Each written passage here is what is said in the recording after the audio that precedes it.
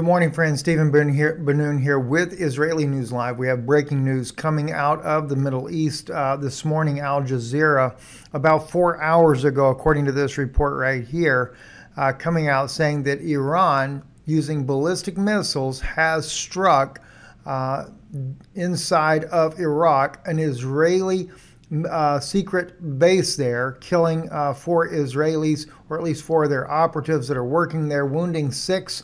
And also, we are getting reports even a little bit earlier of 2 hostages also being killed. Let me take you right into this report here from Al Jazeera, and then we'll follow up also with the other report. Syria and Iraq, which the U.S. is calling reckless.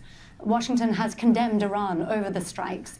The Revolutionary Guard say they launched ballistic missiles that hit Israeli spy headquarters in northern Iraq. Missiles and drone attacks also targeted Erbil near the airport. At least 4 people were killed, 6 wounded. The Prime Minister of the semi-autonomous Kurdish region says the attack is cowardly. Tehran also targeted ISIL in Syria in retaliation for bombings in Iran earlier this month. Well, let's speak to Mahmoud Abdulwahid. He joins us now. You can understand why Iran would target ISIL, because ISIL is, of course, as we have been hearing all along, a creation of both the United States and Israel, a fighting faction, waging campaigns throughout the Middle East there. Also, this report coming in, 2 captives killed in Israeli airstrikes in Qassam, according to the Qassam brigades. So we're going to, let's see, I want to play, I haven't really had a chance to look at this yet. I will be doing a further update later this evening as we go and contact some of our friends from around the world on the Middle East situation, what's going on there, and also hopefully I can jump into a prophetical, my lips are going way too fast this morning, a prophetic analysis of the situation as well. Got a video too we're going to be also loading up over on our Patreon channel, so we hope you'll be tuning in later this evening. Let's listen in to see what happens here. Story from Tel Aviv and from Gaza. In a moment, we'll go to Hani Mahmoud. First, though, let's go to Sarah Khairat in Tel Aviv. Tell us what we need to know about this video, Sarah. And just a word, we're choosing not to show it. These are people who are captive and who are speaking under duress. But tell us what we need to know.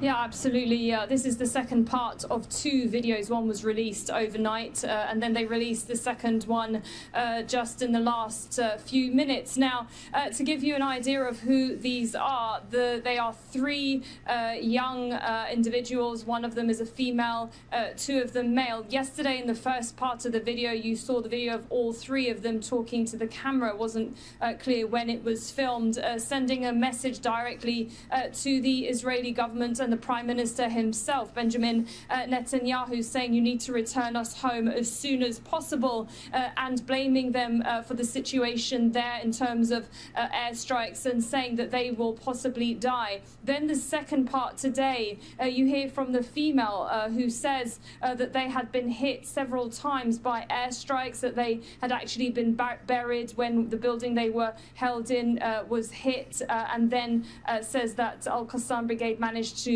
take them out of the rubble, and it was when they were relocating, one of the males was killed, and also the third one, and then at the end of the video you see that they are dead. So it's going to be incredibly hard for the families to see this, and if anything, let's remind you that yesterday was 100 days. The kind of language.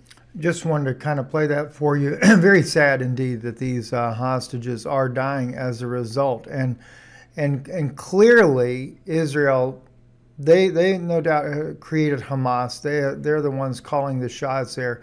But this carnage that is going on in Gaza right now is turning the tables.